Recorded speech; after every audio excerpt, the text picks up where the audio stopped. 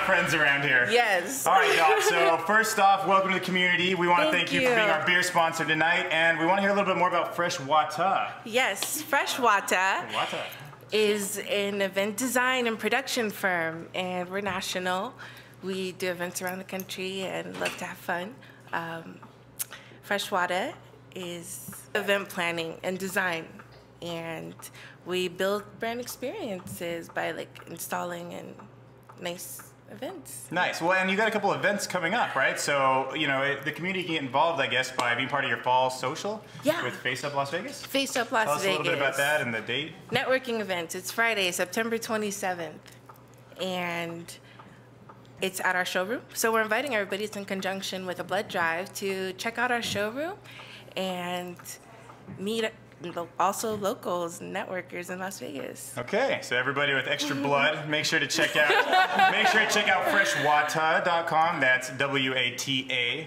And you did good though. You got the Twitter handle at Freshwata, and you got the Facebook at Freshwata. So we're relaunching our website. So in a couple days, check back with us, and you'll see more about what Freshwata is about. Good. Well, thank you so much for paying for the beer, and we really appreciate you coming out and inviting me. Appreciate it. Yeah, thank you.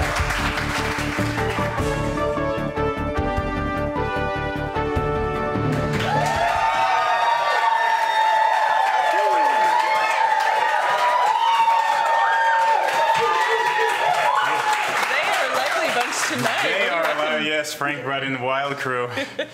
So for our news roundtable this week, we're going to be talking about some really cool stuff coming up. Now, the first thing I hear about is next Thursday. Apparently, there's going to be an after party starting every Thursday after the podcast. Right. Does an after party sound pretty cool to you guys? Yeah. Not enough times. Yeah, Vegas, where can you party in Vegas? So the after party is going to be happening at the Downtown Cocktail Room in the back room, and that's going to be every Thursday night, so don't worry if you miss next week, the inaugural one, because you can come every single time. Now, we usually finish filming this podcast at 10, so that's when the party's going to start, and it's going to go all the way through till midnight, so definitely get down there. We want all guests, community members, like VIPs, you're all VIPs since you are in the audience. We want all of you guys to come, and again, that's going to start next week, and just go down there. You don't need an invite. You don't need to RSVP. Just get down there straight after the podcast at 10. Right. So for your Thursday night, you go to the Jelly from 7 to 9. Then you register, RSVP on Ticket Cake, come up here, watch the podcast, and then we'll shuffle you over to the DCR, and then you can end your night or morning there. Thursdays are fantastic. Guaranteed hangover on Friday nights. Yes. You're ready for the weekend. Cool. So the next piece of news, I'm very interested to talk to girls in tech. We have Christina here, and I have a Fitbit, and I use it for my fitness, and I hear there's going to be a fitness panel coming up for girls in tech. So tell me about what that's going to entail exactly. Sure. So we have a check-into fitness discussion panel. We've got a panel of experts that are going to talk about informative things for health and fitness and how you use technology to stay motivated and focused on your goals. That sounds awesome. So things like checking in to the gym and stuff like that, right? That's right. Yeah. So after the panel, we've got a series of challenges that we're going to do for 8 weeks, and we're giving away almost $1,000 in prizes. We've got a 21-day fitness package from the Fit Labs. We've got free tickets to the Vegas Gone Yoga Festival. Rachel's Kitchen gave us some certificates, so it'll be fun. What kind of challenges do you have? So, for example, one of the challenges is going to be for 1 week, change out your favorite beverage with something that's a healthier alternative. That kind of thing, or yeah, right, like your PBR. Like I'm gonna drink a carrot or something? Hey, carrot juice is lovely, and you can get that from Rachel's Kitchen. Oh, that's right. That's right. Well, awesome. I like that, the baby steps to getting towards being better at fitness, and the technology kind of almost creates a novelty to keep yourself going, right? Yeah, that's right. And you know, a lot of people use social media and use different gadgets to stay motivated, and with the way that technology is developing right now, it can be really helpful to be healthy, whatever level your fitness is. Yeah, right now I'm competing with my mom on Fitbit, and she's kicking my butt. Oh, yeah. So I got to resolve this. So you have everything from doctors to chiropractors on the panel, which is really cool. But where is the panel going to be held? We're having it at Kobe's Co-working down on South Tenaya. Kat has donated the space very graciously. Wonderful. And the date? Date's Thursday the 19th, and it's going to be, the doors will open at 6:30. It's going to be from 7 to 8. Excellent. And do people have to register or buy tickets? Or? No, you can just show up. We've got enough space for everybody, so that's awesome. come on down. Everyone loves a free event. Absolutely. Cool. Well, thank you, Christina. You're welcome. Thank you. And that's our news roundtable for this week. All right.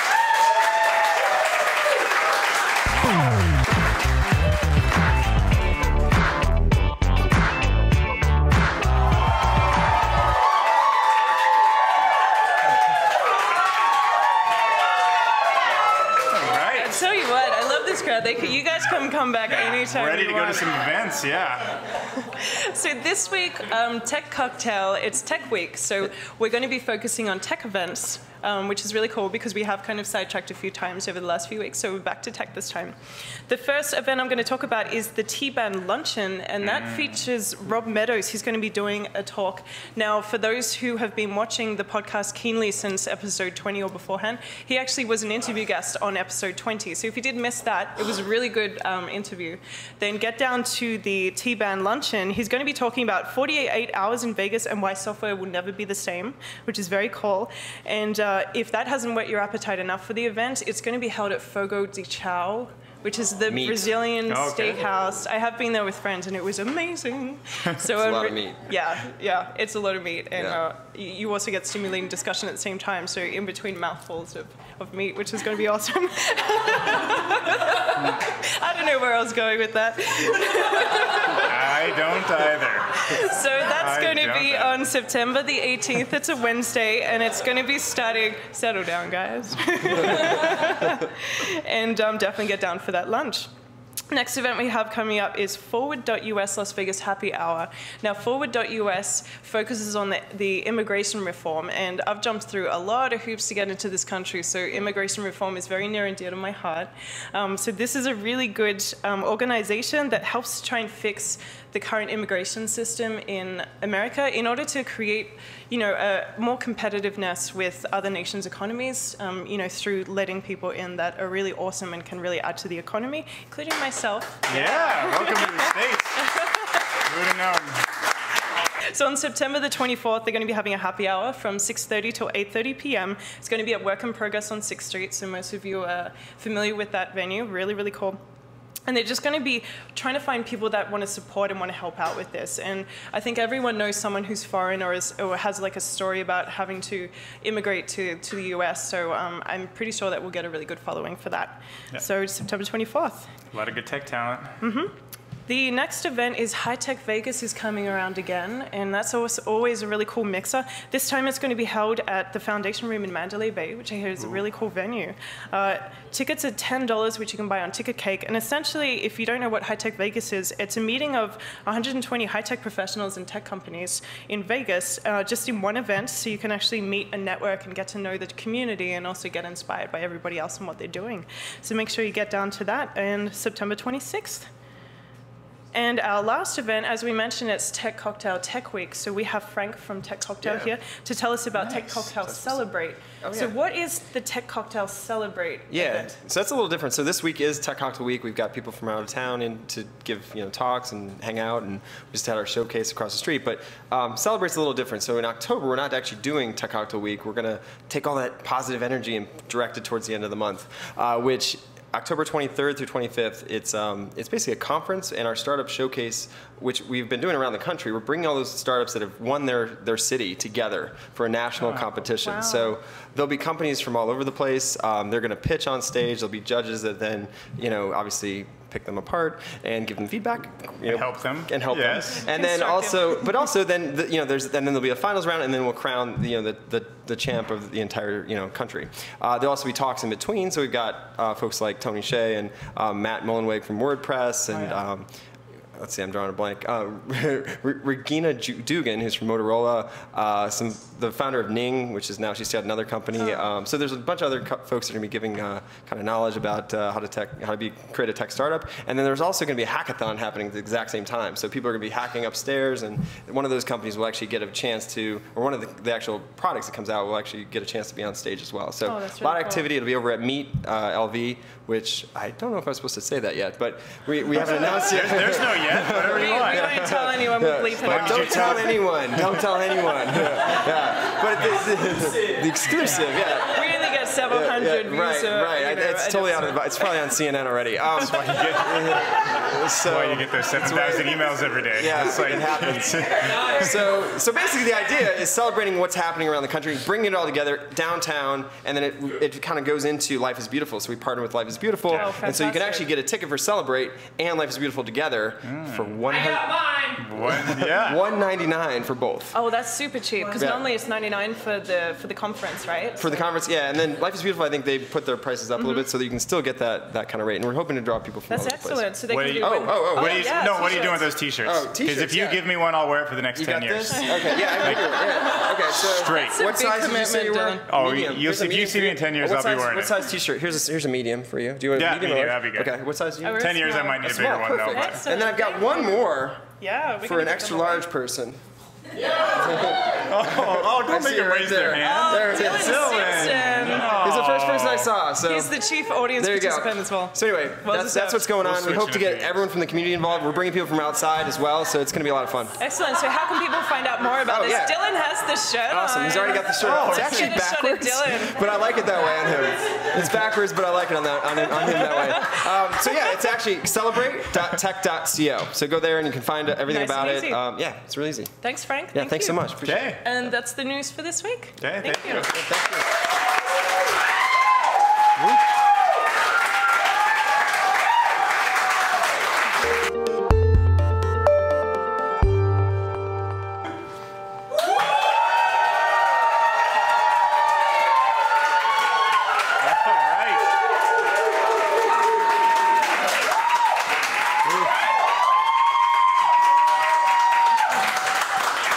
Wait to hear how loud they are when they hear what your name is. Yeah. Okay, so most of you might recognize our next guest by her nickname, the Hardware Sorceress. She formerly led various aspects of the product lifecycle at a rapidly growing Sequoia-funded Series A robotics company, and Remotive. But she loves the messy, early stuff. So she likes pre-production research, design, RFQ manufacturing, sourcing manufacturers, production, research. Just one sec. New marketing development, business class planning, discovering MPVs, pricing, distribution strategy, crowd funding, post-launch analysis, and general expansion. So, after a brief hiatus that she took to pursue her passion in naming things after weather-related phenomenons, she is back with Nimbus. Yes. And she's here to talk about that project, which is a Downtown Project-backed seed stage investment arm of the Vegas Tech Fund. Well, she'll be looking for new companies and early seed companies that are dealing with hardware. So please put your hands together for the Hardware Sorceress, AKA Jen McCabe.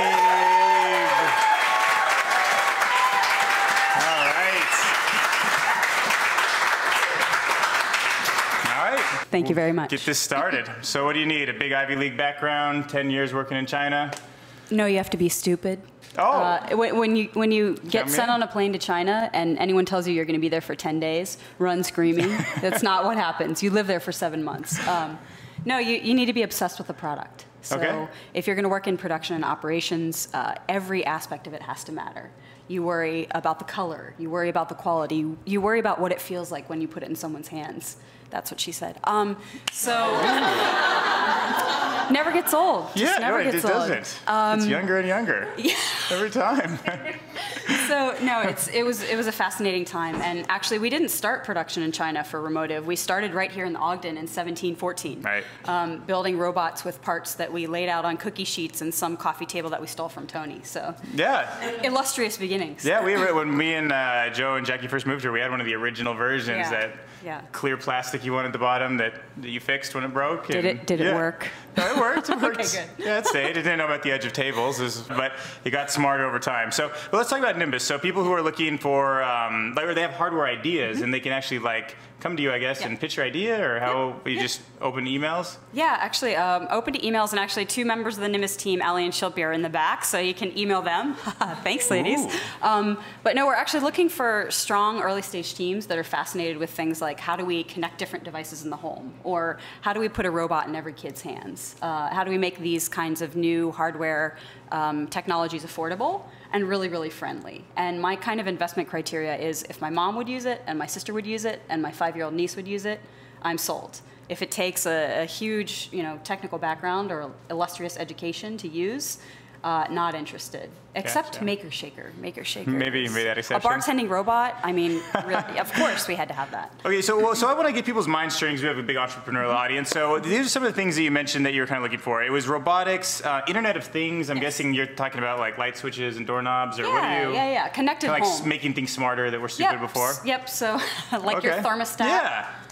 Right, Nest. get the Nest in Anyone? there, yeah. Nest, yeah. And then you talk about So- connected devices. What would be some examples of that? Yeah, so connected devices, actually, we looked at something really interesting today called Karma. It's a little device that we call contagious cloud device. You plug it in, it's like a router, but you get more data access the more you share access to your Karma. So it's a shared access point in addition to being Wi-Fi. They call that's it, pretty cool. It's awesome. They call it Yeah. worldwide MiFi, and that's fantastic. So Okay, drones, weaponized, non-weaponized? no comment. No comment. Okay, hardware as a service. Hardware as a service. So that's something like robots like iRoomba, where you can use a robot to clean your house instead of manual labor, your kids, your spouse, Right. that sort of thing. Much manual labor. Yeah. Okay, so let's talk about what does this current state look like? So I think a lot of people, they think about like I want to be an entrepreneur, I want to be a tech startup, but they think software. But prices are dropping. Like 3D printers are more accessible. Like what is the landscape like if people have some kind of hardware idea right now? Like what's available to them? Yeah, it's actually really interesting with the rise of things like Adafruit and Alibaba. Although please don't ever order your components from Alibaba. Come to us, we will help you. There's actually a Vegas company called Order With Me that will do sourcing in China for you if you have a hardware idea. There are some cool guys in the back, Kevin, who are working on prototyping of all kinds of awesome stuff. And so with 3D printing, you can now prototype very rapidly. And with the rise of pre-order sites like Indiegogo and Kickstarter, you can put your prototype up to test whether or not people will buy it. And we actually think that's a great early kind of market indicator. Yeah. But the hardware market is going quickly beyond that. It's now easy to throw something up on Kickstarter, try to fulfill it for 6 months, although we can talk about how hard that is later. And then your next order might be to Urban Outfitters or Brookstone or the Apple Store. And so you have these tiny teams of 3 to 5 people who now can put hardware in everyone's hands, and that's awesome. Gotcha. Just the right time to get seed stage funding. Okay, so walk me through the process. Say Kevin comes to you and he's like, we need an extra battery pack for Google Glass, or just something wild that's impossible to build, that happens, right? Like, what would you, when you're trying to assess it for whether you think it's something that should be funded? Walk me through the internal dialogue and the criteria that's going through your head. Oh, all the voices. No, so what happens with hardware is you want to look for a strong hardware component, but you definitely want to look for design chops and software experience. So a lot of hardware will become commoditized over the next 3 to 5 years. Lots of people will build drones, they'll build robots, they'll build speakers. And so we want a strong kind of software team that's really thinking through the user experience. That early stage team usually looks like a CEO who's charismatic and sales oriented, a mechanical engineer or industrial engineer, and then usually a software engineer. And then beyond that, really, really great teams are usually rounded out by a super strong marketer and a super strong salesperson. So that's what we look for. Okay, and then when it comes to team unity, are you still putting people above skills, or is somebody who's coming from? Yeah. Okay, VFA fellows. I'm insulted for them. VFA fellows? So actually, these guys are great. So Shilpi is from Duke. Did I get that right this time? Not Cornell. Okay, Shilpi's from Duke, and Shilpi is doing strategic development for Nimbus. So she's working with mentor companies like Mattel and iRobot, who are helping our portfolio companies. And then Ali is working on a top secret Nimbus project. Do you have a favorite? Nope. You put them both through psychological tests. I do not have a favorite child yet at this point. Okay, well, one of them told me you put him through a similar psychological test to this one that I took today. I did. So I put you both through that, right? Okay, yeah. Okay, so anyways, this is called the Disc Index. I took about a half hour to take it on Tony Robbins' website. So it's a big fan. So I was wondering if you could check this out for a second and tell me if you think I could fit this. Well, I wouldn't hire Partners. you as a machinist. Really? I have no machinist skills? No, you have no machinist for? skills. Well, your beer can is turned wrong, and that's you have to be OCD. It's an attention to be to a detail, machinist. You have to right? be, yeah, exactly. That's a low attention to detail. Whoa, this is interesting. You're a high interactive person. Who knew from the podcast? Who would have known? Shocker, right? you're Comes with our name. You're a high I. Get 'em all. Wait. You can at times be too impulsive in making decisions. Can I have $50? Okay. All right. Jeez, yeah. Let me see what else. You tend to be. All right, enough of this. So we don't need to go through it. Okay, I was trying to embarrass them, not me. Gosh. All right, Lenny's, I got to find out what robots of the future are going to look like. So I was wondering if we could bring my time machine up, Pavel or Jackie. Anybody have my time machine? I thought, I was thinking what we could do is we could jump 10 years into the future, and then we could assess what the scene looks like as far as robotics. So we didn't take all these wild guesses that everybody's doing in today's time. Like you do when you're thinking of the future. All right, guys, and everyone in the audience, this might hurt just a little bit, but it's well worth it. And in 3, 2, 1, I will see you guys in the next 10 years. Really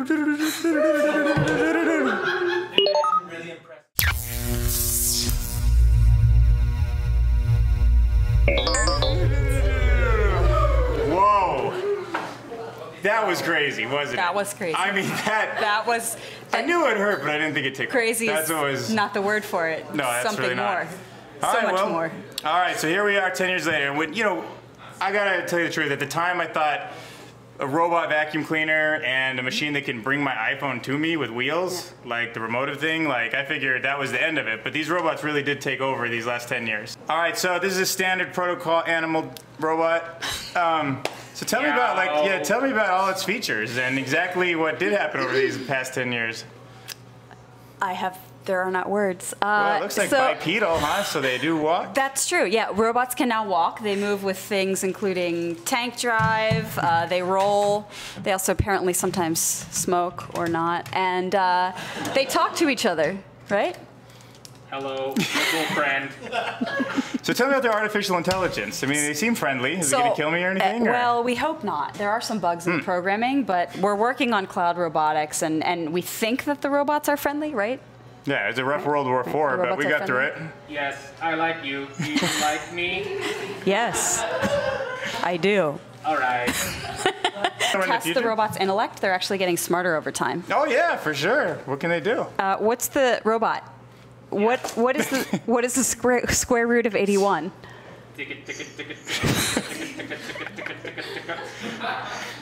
Almost 9. Well done. Well done. This is living in the future, right? We'll have to take this one in for maintenance. Hydraulics, or what's making these guys move? Actually, they're now integrated with human biomechanics and designed biomorphically. Meow. We spend a lot of time training with now classic cat videos on YouTube so that they adopt feline behavioral patterns. Can you bathe yourself, robot? Yeah. Oh, it's so realistic. It's just incredible. It is. It is. It is. No. Meow. Okay, so tell me a little bit about programming these. Now anyone can actually program. You wear a Google Glass-like device that was invented here in Las Vegas, and you put it on, and you sync your mind with your robot's memory banks. Gotcha. That was one of your original investments, wasn't it? Exactly. Yeah. That company. That really panned out for you. Cerebrobot made me millions of dollars, and I'm a very happy woman today. I remember when they bought Google. That was a big move for them. That was. They really did good. Made me very happy. Yeah. Very happy. So is it easy to program these things, or do they just? It is. Yeah. It's just a thought away. What am I thinking right now, robot? Oh, they can read your mind. They can read my mind. I like turtles. What kind of battery? What about electricity? Have we saw this battery problem all taken care of now? Battery problems are mostly solved. We actually, mostly solar, but Low power shut down. Come on, solar.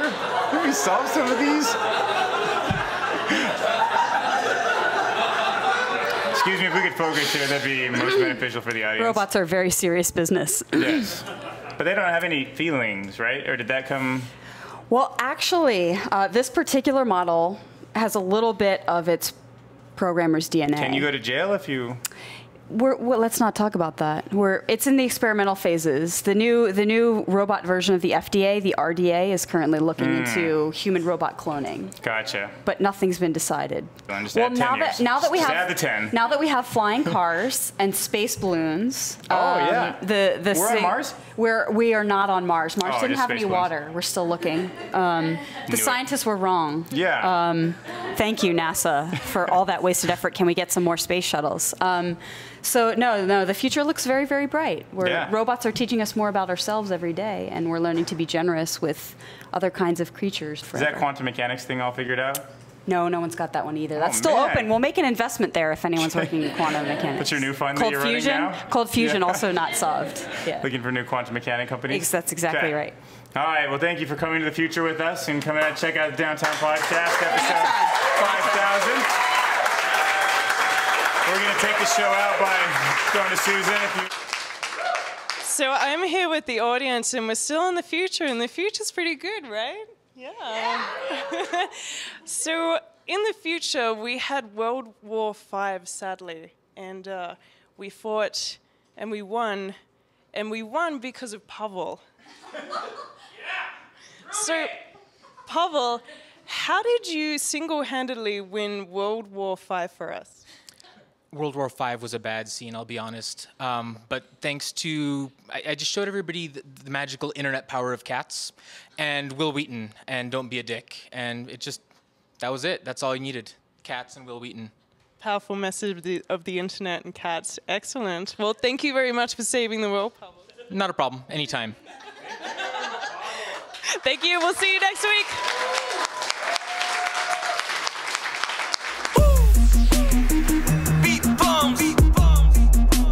Downtown Project. Vegas, we the hardest. Yeah. Alright, it's downtown, we running this. Rest of y'all just running lips. Creeping on and come up tip. Making sure we in this bitch. Tweet to your followers, remember like a flashback. Vegas Tech, don't forget to spell it with the hashtag.